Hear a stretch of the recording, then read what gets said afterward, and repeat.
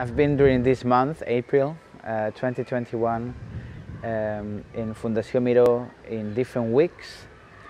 One of the weeks I was recording with 8 dancers and myself some material that soon will become an installation for the permanent collection in Fundación Miró.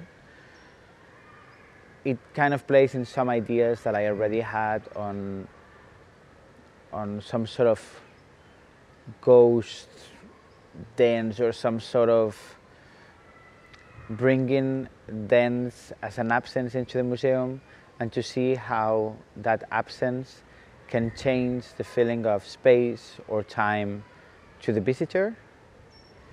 And we did the recording in 3 separate days, and it was also very inspiring to be able to see all these dancers with their singularities and their ways of being with movement, their ways of moving and being moved, and the relations they were establishing with architecture or with the paintings or with the space or with the sense of rhythm.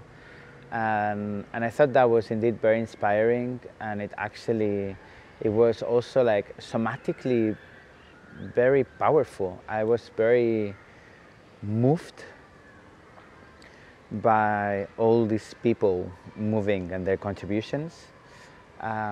These people were Vivian Frederick, Georgia Bardaru, Rosa Muñoz, Juni Sun, Dante Murillo, Anabela Pareja Robinson, Sonia Sanchez, and Carol Galindo. And they come from different backgrounds, they relate to dance in different ways, and I thought it was very nice to be able to share space together and to see each other moving and sharing our impressions also and our experience of the empty museum. In relation to that, I have also written a text based on the conversations I've had with each of them, and also we created a document that kind of answers it attempts some sort of definition of what the empty museum could be. And as I've said, it has been very powerful to be sharing with all these people and their ways of relating to the body in the museum.